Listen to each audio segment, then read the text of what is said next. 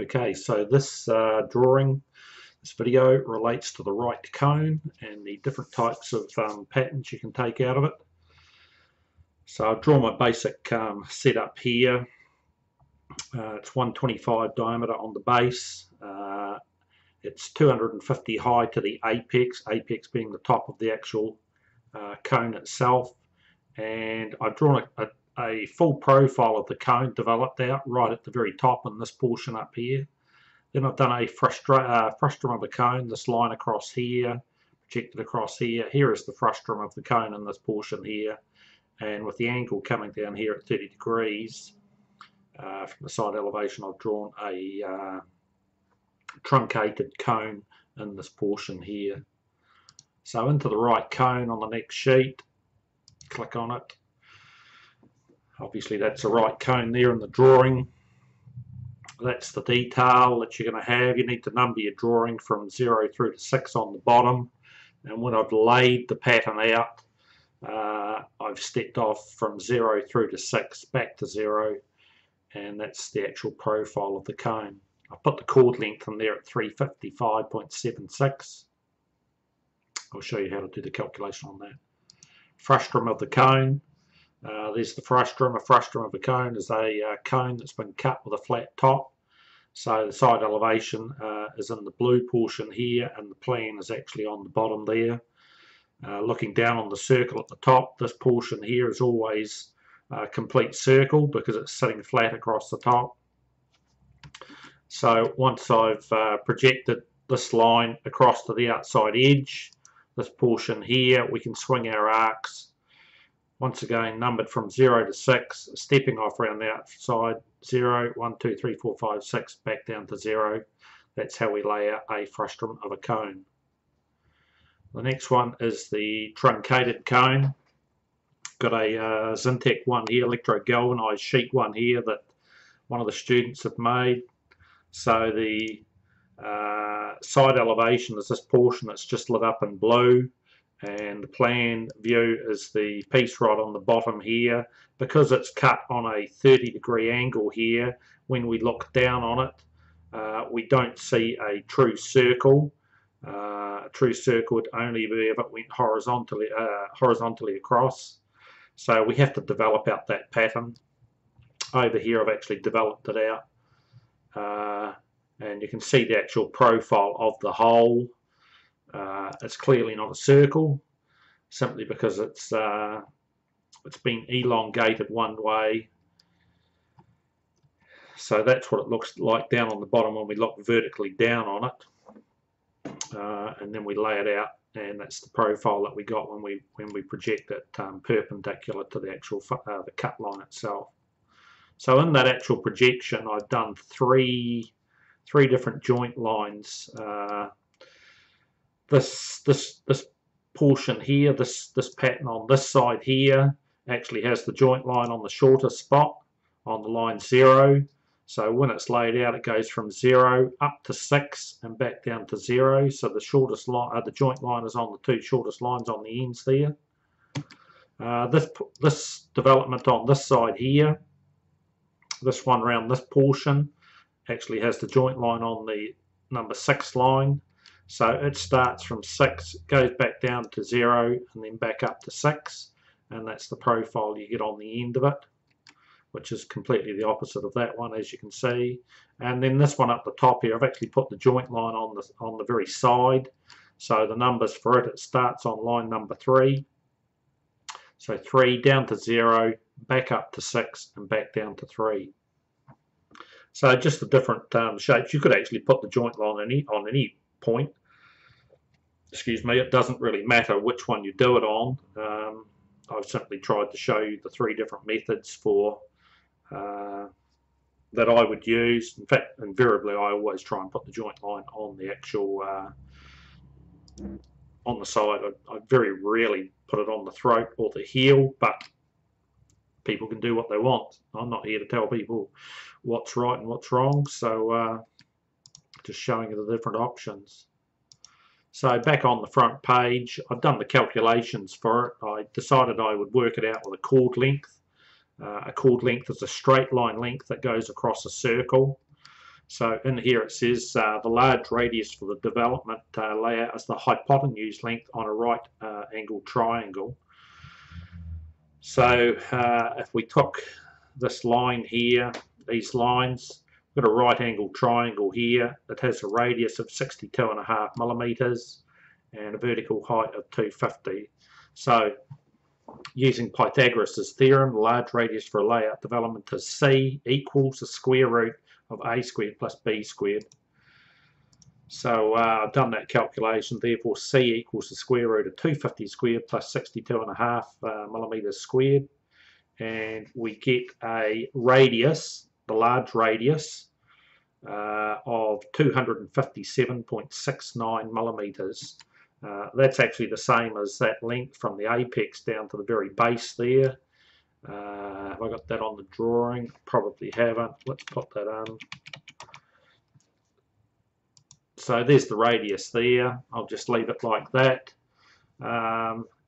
If you draw it out manually, some of you will need to draw it out manually. You won't necessarily want to do it mathematically, and that's fine. That swinging your compass from the apex to that point actually gives you the radius anyway. I've simply tried to work it out, or have worked it out, so that you can do a calculation with a chord length. So determine the portion of the development, click into that, determine the portion of the development layout that the cone pattern development will take up.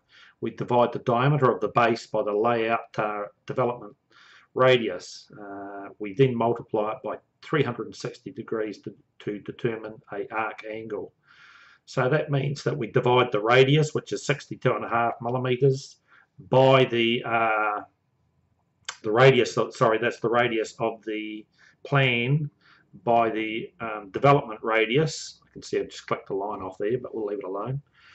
So it's 62.5 millimeters divided by 257.69 millimeters times 360 degrees, because a full circle is 360, means that the arc angle is 87.3142 degrees. I'm gonna round that to 87.31 degrees. And the diameter of the layout development is 2 times the radius, which was 257.69, which gives us a diameter of 515.39 millimeters. So the diameter of the large circle is 515.39 millimeters from one side right to the very other side. So given that information, we can start to use the formula for a chord length. Chord length equals the diameter here times sine A over 2. What we have to do is we have to divide the 87.31 degrees by 2. Do that first. So when we change our formula, therefore the chord length equals the diameter, in this case 515.38, times sine 87.31 divided by 2, we end up with 515.39 times sine 43.657, and that gives us a chord length of 355.79 millimeters. So there's the chord length run across there. I'm just going to put that line in. It's frustrating me. Put that back in there, leave that alone.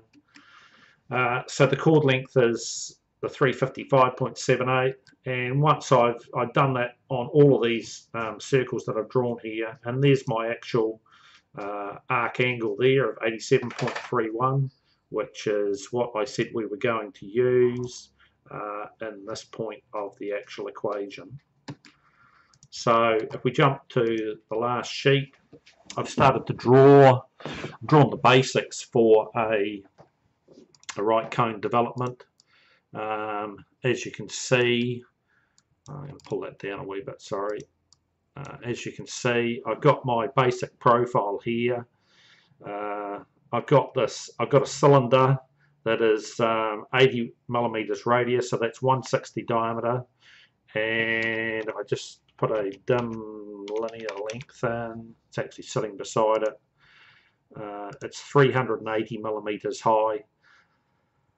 So I can start to develop my pattern. If I'm going to do it graphically, well, you can already start to lay your cone in. You're going to set your compass into the apex. and bring it down to the 6 point here. I'm going to do that again, sorry, I pushed the wrong button. Into here, down to the 6, and there's my circle that I'm going to start to lay my pattern into. Now I can check that. So what I said before, to determine the large radius, we use Pythagoras' theorem up here on the left, which is c squared equals a squared plus b squared. When we transpose that, we end up with c equals a squared plus b squared. So let's get the calculator up on the screen.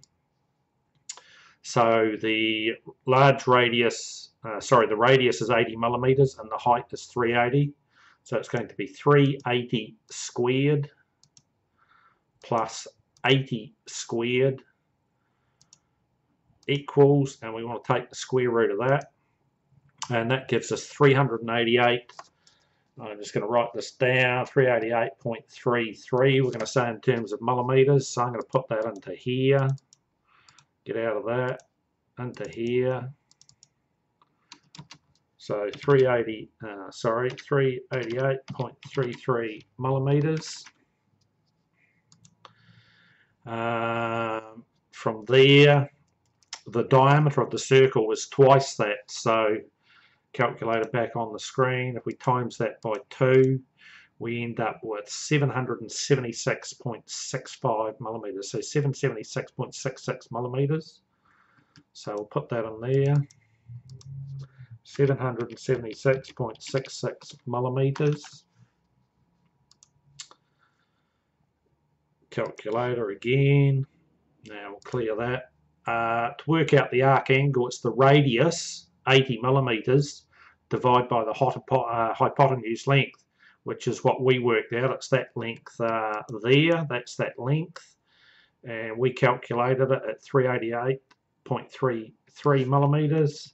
If I do a dimension on it, you'll actually see that that's what it comes out at. There it is. And we'll just do a dim diameter on the one from the cone, and that's telling us it's 776.66 millimeters, which is what I worked out in the equation over there, 776.66. Excuse me.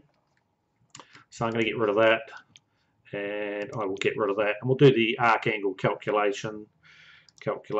So we've got, what did I say, radius divided by the hypotenuse and times it by 360 degrees.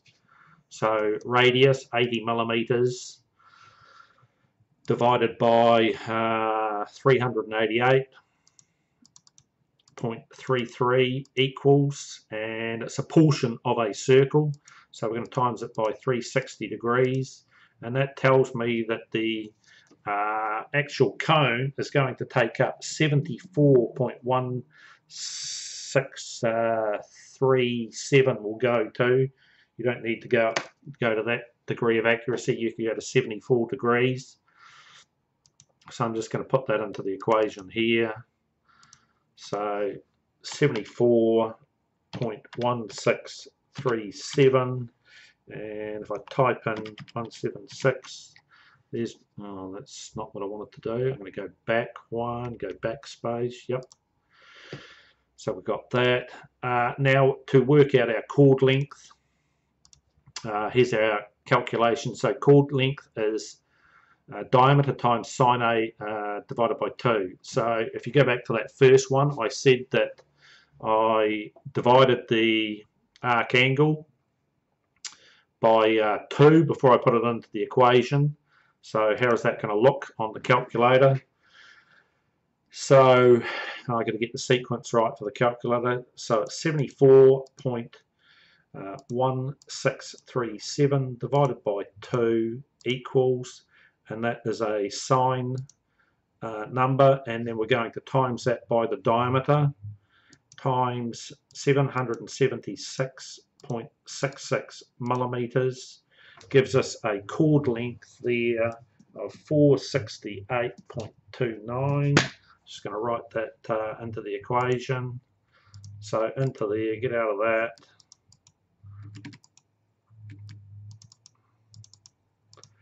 So what did I say? 468.29 0.9mm.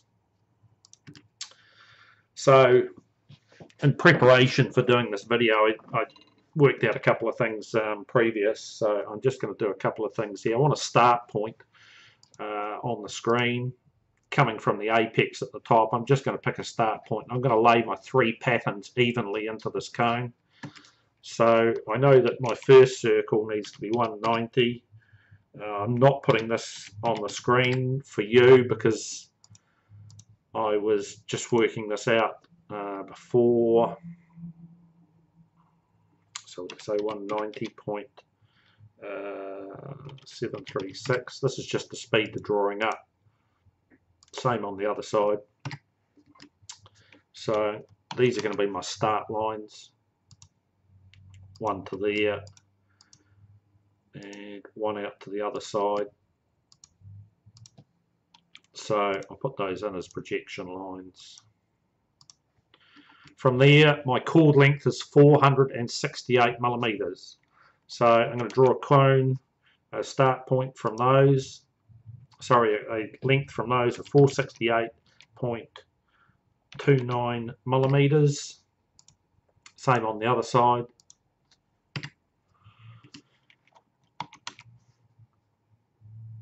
And that goes to that point, and that goes to that point. I can get rid of those 2 big circles. You wouldn't need to draw them that large with a compass. I'm going to put those on projection lines. So in actual fact, this portion here is already the layout for a standard right cone on both sides.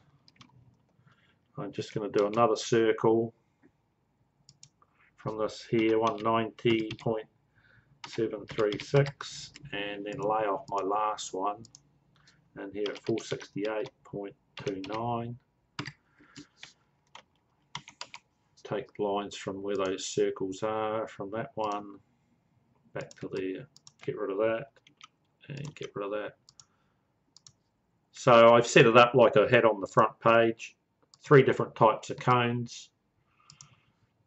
A frustum of a cone here, a completed solid cone at the top, and a truncated cone here. So that's what we've got at this point here. We could hatch this first one.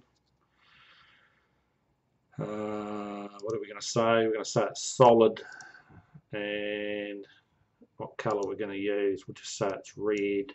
Going to pick a point and enter and say OK. So that's the layout for an actual right cone like that that we've just done. For the truncated, the frustum of a cone, well, the short radius actually goes from the apex down to this point on the side here. So I'm going to trim that out. It's going between, we'll stick that line in there, we'll get rid of that. So where the top of the cone projects across to the outside, that's where you're actually swinging your radius from with your compass. And I've got it between those 2 lines there. So we'll do a hatch again. We'll say that the colour this time is going to be yellow. Pick a point, that's it in there, and push enter. So there's the frustum of my cone. Pretty straightforward how to do a frustum, quite quick. You'll have different dimensions if you want to do them that way. And to get our truncated cone, well, every line, these points that, sorry, just go back up the screen a wee bit and we'll zoom out. So on the base here, when I've done my plan view, I've broken it into 6 equal points from 0 to 1, 1 to 2, 2 to 3, 3 to 4, 4 to 5, 5 to 6. They project vertically up to the baseline, and then those lines, where these lines come up, they project on the angle all the way up to the apex.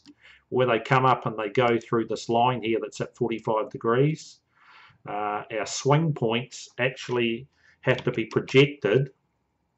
Where these lines are, they have to be projected to the very outside edge.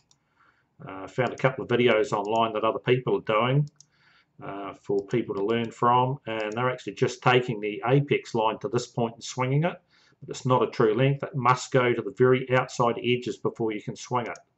So I'll just project all these across. What are we up to? 20 minutes. So once I've projected those across, I'm going to turn all those into projection lines again. Just do a different color this time. Use the magenta ones, and I'm going to swing those arcs, so circles for all of these. There's my first one. Pick up these points properly. There's my second, third,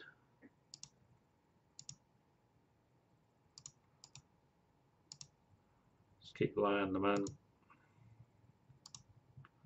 One to go.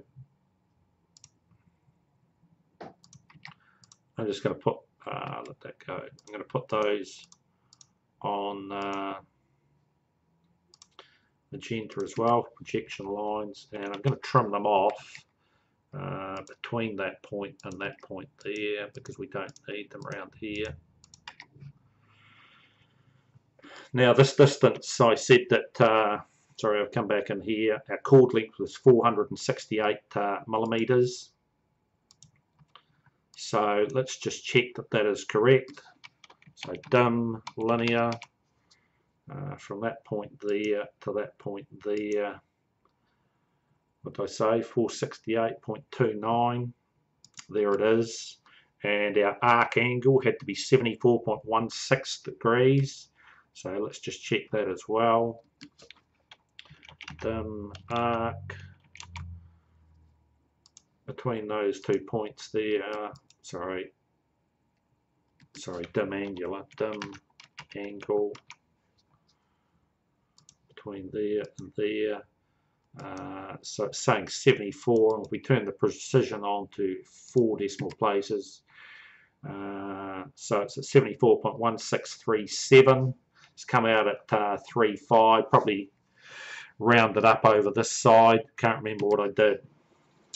So you can see that the chord length is the flat length across the circle. If I want to lay that pattern in, I'm going to do this a bit quicker. I'm going to take these lines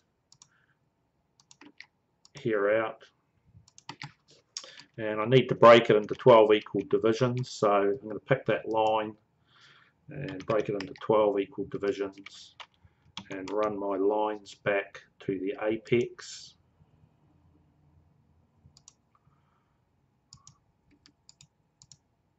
Just take a moment to do these.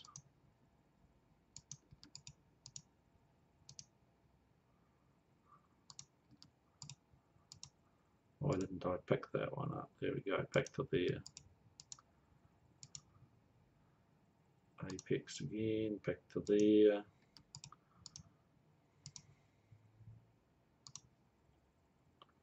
Last one. So I'll just get rid of this, and we'll get rid of this. So I've got my 12 points. I haven't numbered them. What I'm going to do is I'm going to say my joint line is on the shortest point here, down the throat from this magenta line to the very base. This distance between that point there and the red dot there is actually the joint line. So I know that right on the end, this line here is 0, this is 1, this is 2, 3, 4, 5, 6, and back down to 5, 4, 3, 2, 1, and 0. So if we're starting on the shortest line, I'm going to put a spline line in when I spell it correctly down on the bottom left hand corner. So if that's the shortest one, we're going to the next one. No, we're not. We just made a hash of that. Do it again. To there. To there. I'm missing a line. Why am I missing a line? Haha. I've got to cut one of my lines off. So I'm just going to extend that into there and there it goes there, Mark. Think about what you're doing. So from the shortest one,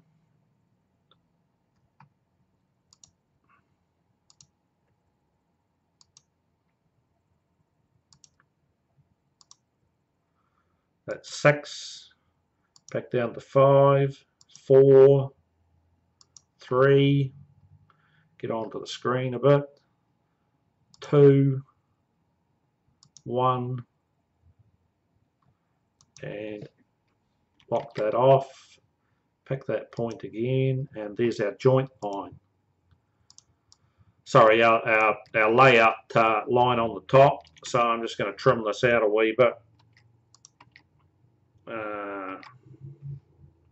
That's interesting. Lay these in as projection lines so it's a bit easier to see.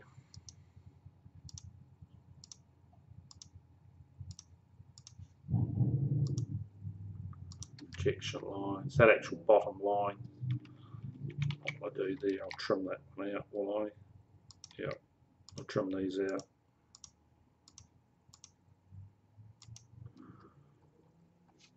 And that bottom line there needs to be, I'll trim those out as well.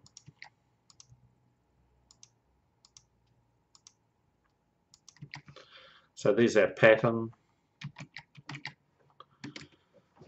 From the standard elevation here on the side, I've gone and drawn a full rollout length, which looks like this portion here. The next one I've done is a truncated cone on the side here. Sorry, a frustum of a cone, got a flat top on it. Last one at the top, using the joint line, this short line, this is 0, 1 back to 0 around here, is for a truncated cone. So those are the different ways of laying out the different types of patterns out of a right cone. Frustum cone, right cone, and back to the very beginning. That's the layout methods for all 3 different types of patterns that you can get out of it, with the truncated one having different joint lines at different points on it. So I've done that reasonably quickly. There'll be some homework required around those, and I'll probably put up another video laying out the pattern on the end here and slowing it down a wee bit. It's a quick overview, which you need sort of if you're a bit stuck to see where all the lines go actually on the sheets. So I'll leave it there. Thank you.